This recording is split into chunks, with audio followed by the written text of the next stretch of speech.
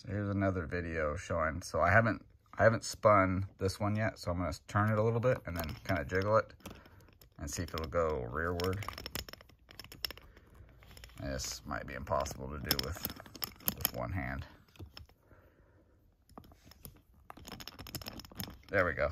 So I jiggled it, and now you can see that it's almost covering up that M-Lok rail completely. And that's where I set it, but there's a couple different places you can put it based on the spacing I put these.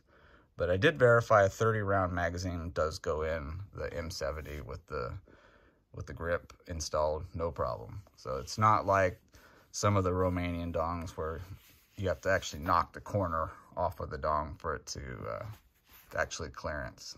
But anyway, if you have any trouble with it, just give me a call and I'll walk you through it.